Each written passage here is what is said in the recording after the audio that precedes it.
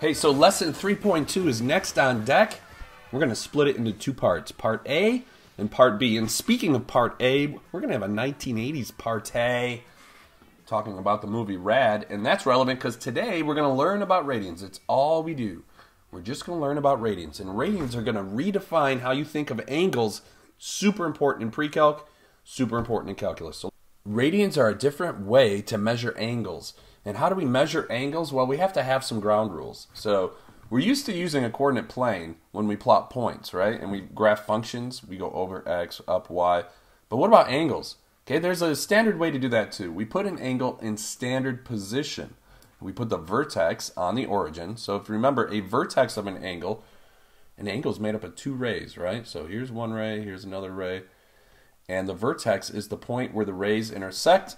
We put that at the origin. Okay, one ray coincides with the positive axis, and the other ray is called the terminal ray. So the first bullet point asks you to draw a 45-degree angle in standard position. As we said, the initial ray will be on the x-axis. So we draw the first ray on the x-axis, and then we go up with the angle up into the positive quadrant, right? X is positive, y is positive, and we're going to go 45 degrees. Now, right now we're dealing with degrees. We'll switch over to radians soon. But that other ray is called the terminal ray. So we have an initial ray and a terminal ray. The terminal ray is where the angle stops or terminates. Okay, so the first bullet, draw a 45-degree angle, positive, in standard position and label the initial ray and terminal ray. Did it. Okay, next one, draw a negative 225-degree angle in standard position. Well, to do that, I'll use a different color. The initial ray will start at this same position from the origin. It'll be on the x-axis. Now, we need to go negative 225 degrees. So negative is going to be in the other direction. We go up into the positives for our positive angles. We go down into the negatives for our negative angle. So going down 90 degrees would be to here. Another 90 up to 180. And then we want to do negative 225. It would be about there. So let's draw a straight line here. That is very messy. But we're going in the negative direction, and sometimes it helps us to label this, so we'll label it on the arc. We'll label that negative 225 degrees, and then we're going to label our terminal ray as well. And so this shows how we can draw angles in standard position. Remember, that's what we're calling it. We have an initial ray and a terminal ray. We have 45 degrees going up, and then negative 225 is going down, and it wraps around, right? And then sometimes these will meet, but we'll talk about that later. But you ever wonder why the first quadrant, you remember from Algebra 1, the first quadrant's this quadrant, right? This part of the graph. Why was that the first quadrant? That has to do with these angles here. When it's all positive, you get up in quadrant 1, and then we're going to keep going counterclockwise when we label these. This would be quadrant 2, quadrant 3 is down here, and lastly we have quadrant 4. Okay, so I think we've done all of these bullets here. We've drawn a 45-degree positive angle up into quadrant 1, a negative 225, and we labeled all of our quadrants. Okay, so now let's take some practice. We'll go back to our geometry years, right? And we're going to name all the angles that are in standard position. Give the initial ray and the terminal ray. Easy peasy. So the first angle I see in standard position is this angle right here. Okay, so how do we name that angle? Well, remember, we're going to use a little angle mark here. Angle. And we start at one, we have to start on one ray and end on the other ray, right? And the vertex has to be in the middle. So I'm going to name this, I'm always going to start with the initial ray. This would be angle CDB. Easy enough. We know that the initial ray is ray DC, and we write that in this order. You have to start at the end point and go through, okay, the other point. So then the terminal ray would be DB. All right, so we're going to write it like this. How about the other angle? Well, the other angle, I see we could either go positive this direction or we could go negative this direction. But we'll keep it like we did before. We'll go negative. Okay, that's like negative 225. But this isn't quite negative 225, is it? But regardless, the angle, if we were going to name it, would be angle what? CDA. And then the initial ray would be still DC. That's not going to change, is it? That's always going to be the same. And then the terminal right here would be DA, ray DA. Okay? So that's how we can name the different parts of each angle. Now, we're going to change things up. We're not going to measure things in degrees in this course. Or next year in AP Calc, you don't get degrees anymore. There's another way of measuring angles, and that unit of measurement is called a radian. We are going to talk about the definition of the radian later, but first we have an important formula to learn. So let's use the circle and sketch an angle with a terminal ray in quadrant 2. I think I have that here. Go ahead and put that on your papers. The rays of the angle will be touching the circle. Notice that the circle is kind of cut off here, right from here to here. Here's our angle, right? The angle kind of goes from here to here, right? Let's call that angle theta. We're used to using theta for angles. And then this part of the circle, this arc here, all right, it's just the part of the circle that is between the two terminal rays. The fancy way of saying this is that the arc of the circle is subtended by the angle. So because we use the word subtended, then we're going to use the variable s up here to measure the length of this arc. Okay, so whatever the length of this arc is, we're going to call s. We already know that the radius, okay, these are both radii, right? So that's going to be given as well. So we have a nice little formula that we use. We say that theta is going to equal, if we're working in radians, that is, s divided by r. Okay, so if you take the arc length and you divide it by the radius, you get the angle measure in radians. Okay, again, the angle measure is going to be in radians. S is going to represent the arc length and R is the radius. All right, so how does this all fit together? Well, we got to figure out what a radian is, and I think we're almost there. An angle of 1 radian is when the angle creates an arc that is equal to 1 radius. Okay, so I'm going to say that again. 1 radian is equal to the angle that's required to have an arc length equal to the radius. So the radius, we're going to put that right here. Okay, that's going to be radius. Okay.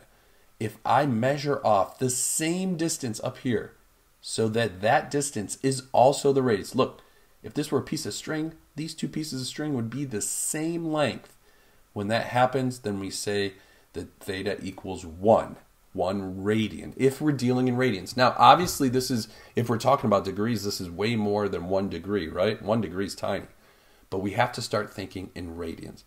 So 1 radian is the angle that's required to create an arc length that is equal to the radius. All right, so now, can you estimate how many radians are in one circle? One full circle has how many radians? Take an estimate. We will let that question marinate until later. Right now, we're going to use our brand new formula. The figure gives an angle in standard position. Looks pretty cool. We got theta, we got radius, we got the arc length here.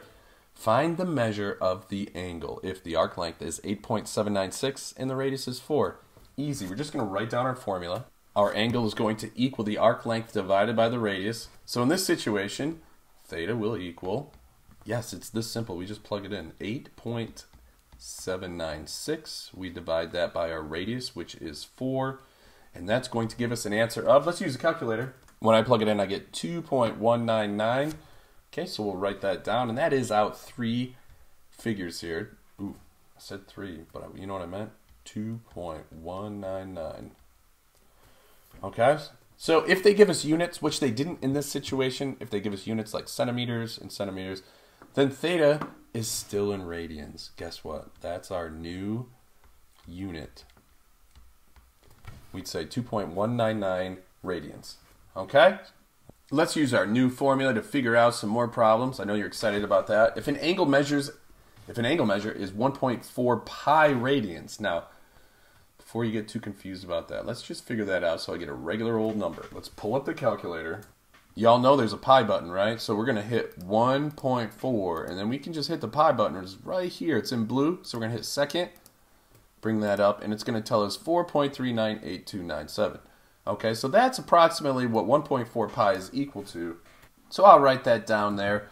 And the radius of the circle is 2.7. What's the length of the arc that's subtended by the angle? So let's write down our formula here. We have theta is equal to the arc length divided by the radius. When I substitute in, it tells me the angle measure is this right here. So I'm just going to write 4.398. Okay, I'm going to truncate right there and stop. That is going to be equal to, we want to know the arc length. So we don't know that. I'm going to leave that in S, but we know that the radius of the circle is 2.7. And guess what we can do? we can now multiply both sides by 2.7. This is easy algebra, right? Times 2.7. These will cancel out, and that'll give us an arc length that is equal to, but before we do that, I'm going to show you in your calculator. I know that we cut our numbers off when we round it or we truncate it, but I think it's a best practice to always just use that full number there. We're going to do 4.398, right, with some extra garbage, and it's that number times 2.7. So let's just leave it in the calculator, right? Don't round it until the very last step. And we're going to get S is going to equal 11.875. And now we're going to either round it or truncate it. We're going to go out 3 places. So boom, that solves number 3. Why don't you pause the video and do number 4 by yourself? Ready, set, go. Do number 4.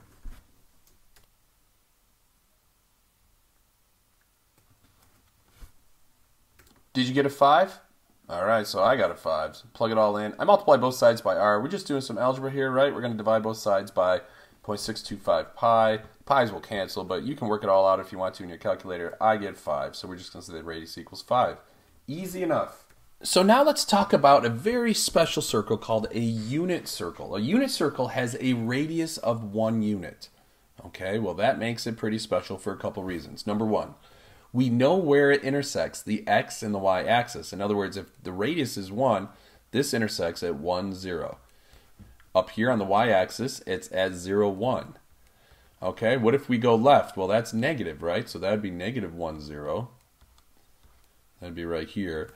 And then down here we would have what? This would be 0, negative 1. So we know all of those values. Okay, now let's look at the formula that we had. We had theta equals the arc length over the radius. But I'm telling you, for a unit circle, this specific circle, the radius is equal to 1. So I'm just going to put a 1 in there. That simplifies our formula into theta is equal to s, right? Because s over 1 is just s. The radian measure of the angle is the same as the length of the subtended arc. This is true whenever the radius is equal to 1. We call that a unit circle. Okay, 1 full revolution going all the way around. Well, we know that all the way around a circle, that's called a circumference. That is 2 pi r, right? But we know the radius is going to equal 1. So in other words, 1 revolution represents exactly 2 pi radians. Was your estimate from the top of the page close? Remember back when I asked you how many radians would fit in a full circle? It's actually 2 pi. And 2 pi is about equal to 6.28. So if you guessed anywhere, you know, between 6 or 7, 1, 2, 3, 4, 5, 6.28. That's how many radians will complete an entire circle. Okay, half a revolution would be half of this. Well, what's half of 2 pi? Well, that's just pi. Pi radians, or 3.14, right? That's approximately equal to 3.14 radians. And a quarter of a revolution is half of this. So we're going to call that pi over 2. And then I don't know if you want to memorize this, but this is about 1.57. Okay, they're good to memorize, so you have them in your head. But that is, if we were going to label it in terms of radians, we could put these labels on it, right? We start at 0, and then we go all the way to 2 pi. Now, half of 2 pi is 1 pi. That would be over here. That would be a semicircle, right? So this would be like 1 pi. It's about 3.14.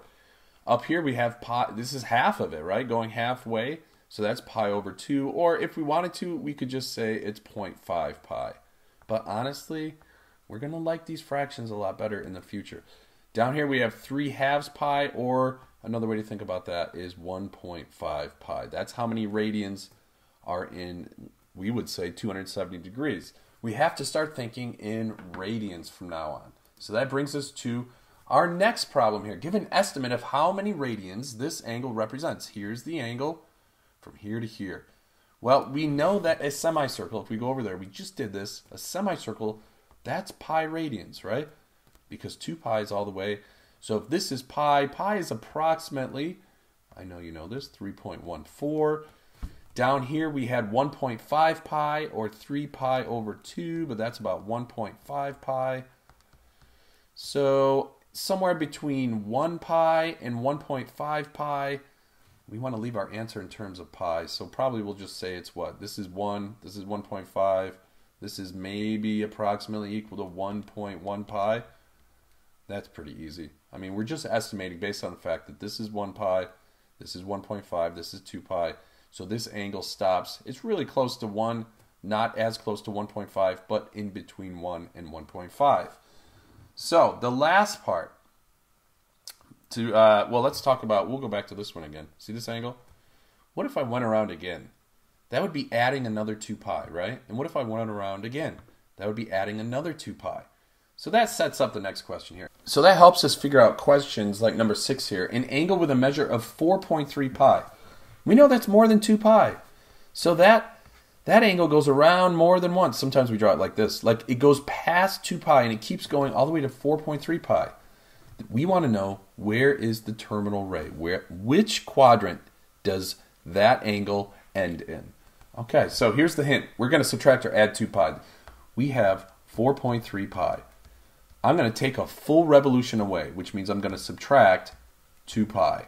So what does that give us? If I take 4.3 pi and I take 2 pi away from it, it's going to give me 2.3 pi, right? That is still more than 2 pi. So I'm going to take another 2 pi away from it. I'm taking another revolution. This angle went around more than once. It's like that many times, right? That's going to leave me 0.03 pi. Okay, well that is between 0 and 2 pi. So now I can kind of graph it here. We know this is 0. This is, what do we got here? This is pi over 2, right? Which is 0.5 pi. That's what that's equal to. Hope that's all not too messy. But 0.3 pi, that's going to be in the first quadrant right here somewhere. It's between 0.5 and 0. So we'll just say that this is going to be in quadrant 1.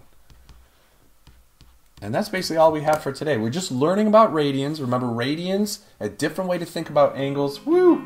That was rad, and that was long. Good luck on that practice and that mastery check. Remember, this is pretty rad. This is Mr. Kelly. Remember, it's nice to be important, but it's more important than this. See ya!